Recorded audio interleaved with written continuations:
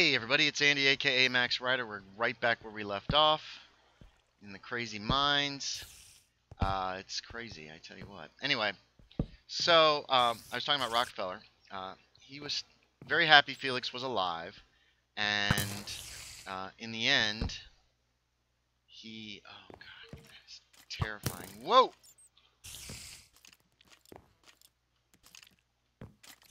Where are you going, guy?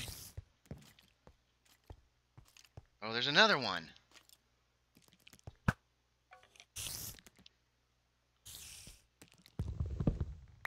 Who? That's a baby spider.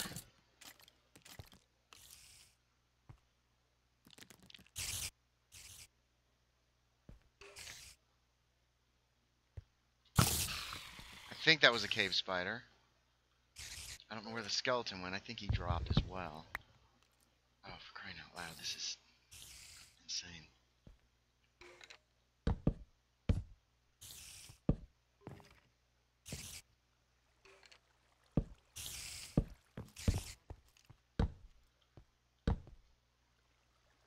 There are a lot of spiders up here. Anyway, so Rockefeller, this place just, oh no!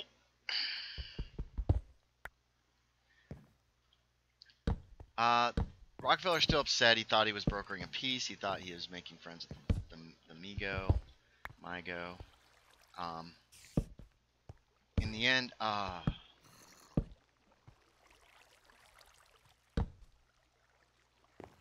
woof. Holy crap.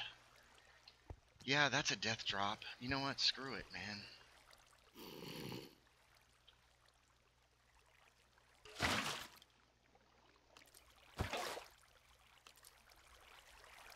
Is that going to actually get rid of any of the lava down there? It is. Quite a bit of it. This will probably knock the freaking... Okay. Alright. So we're getting rid of that lava down there. Screw it. Anyway. They keep looking for Tommy Bailey. The thing, the Migo, tells them he has been taken to Yuggoth. Or death straight down. Oh, goodbye, death. Wow. Alright, I was right to name these the Crazy Mines. Thought I picked that back up. I didn't, apparently.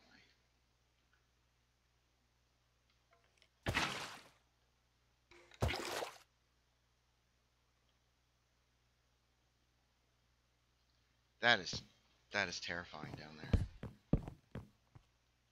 Okay.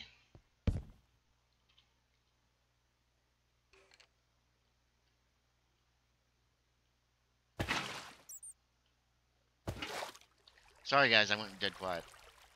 So the thing takes us back to the gate room. And it's about then they decide, hey, maybe we could actually heal up Virgil Thomas, who was badly injured during this whole mess. Okay, nothing up there. Let's drop a little more water over the edge here, just in case there's nastiness down below. There is. Oh, man. This all feels so dangerous. Anyway.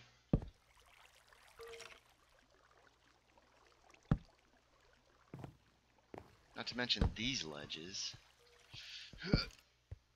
And we're out of torches again. So they go back to the gate room. Oh yeah, then some of them go back to get one of the Migo to actually heal up Virgil Thomas, which is a whole nother thing apparently. And they don't see me. While they're gone, the dilettante lady, Miss Eddington, decides she is going to explore beyond the gate. This brand new gate, they find this brand new gate, which I don't think I want to go in there.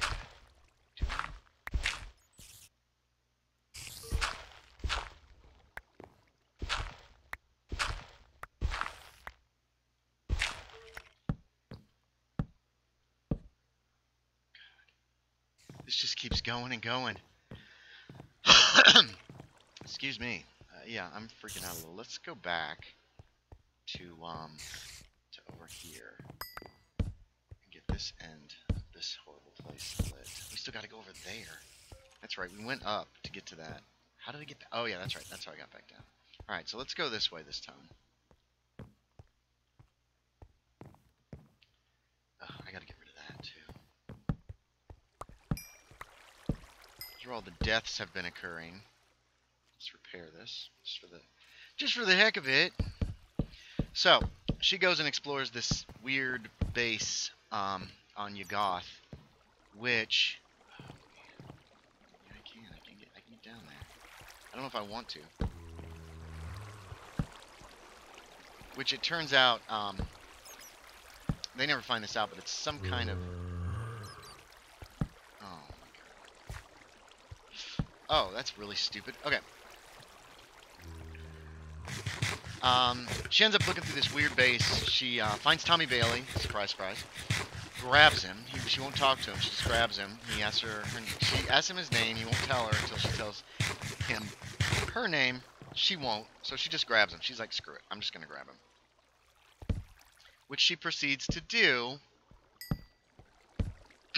And, of course, okay, the child is autistic. He doesn't like to be touched. You know, that kind of goes... Not every time, but sometimes that goes with it. And at least as Tommy Bailey was written up, it did go with it. Oh.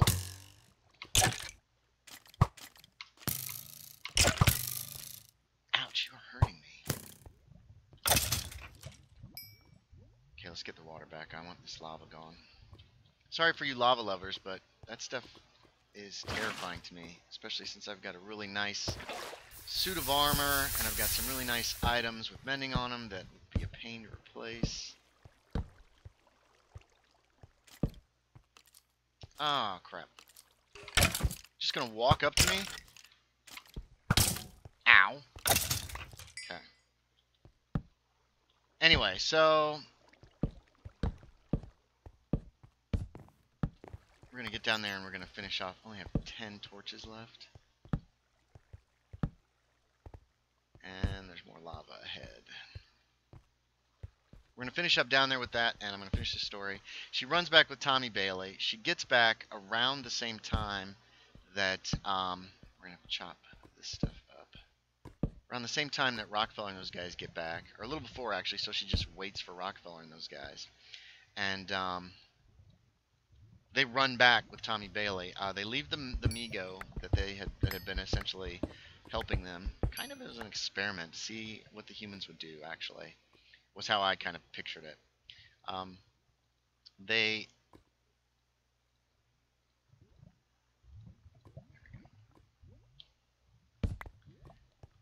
leave him behind. They're willing to let him live.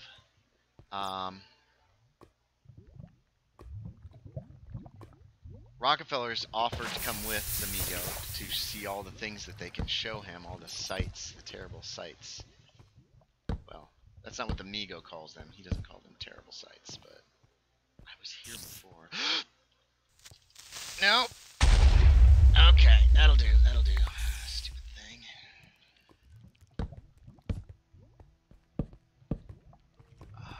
These just keep going. They just never end.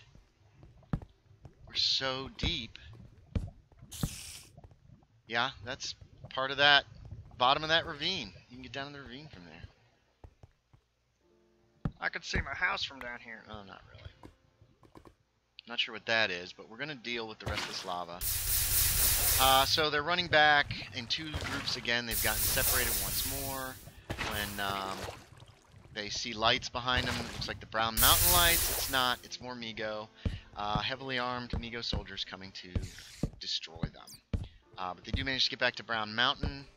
They actually end up getting to the...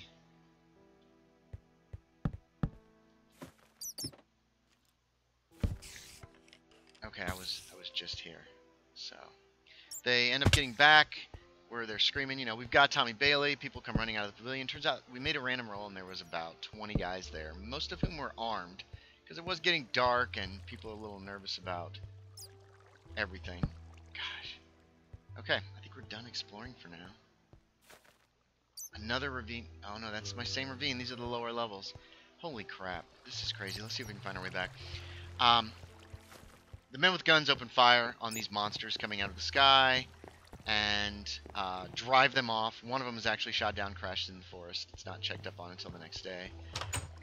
Rockefeller ends up with his name in the paper once again, which is probably a bad idea considering that the Amigo can use that to actually like track him down and find him later on. But whatever, that was a player decision. That's fine. It was not a poor player decision. It was not a poor character decision. Let's say that. It could come back and bite him in the butt, but I guess we'll see.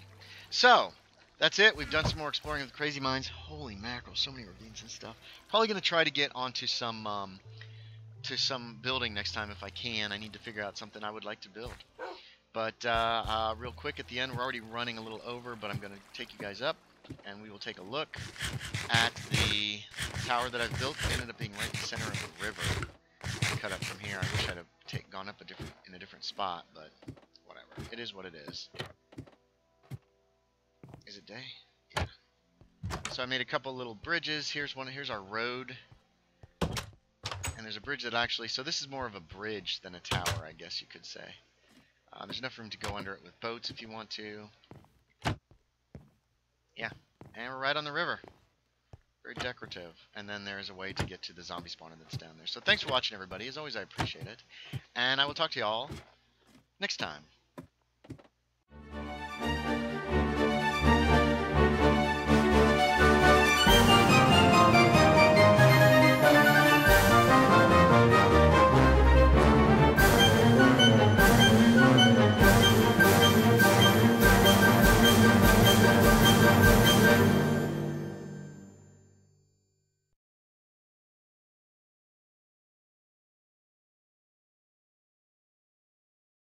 Terrifying. Whoa! Who? Oh no! Oof. Holy crap! More death straight down. Hup, goodbye, death. This all feels so dangerous. Oh. Oh, crap.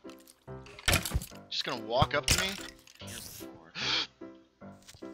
No? Okay, that'll do, that'll do.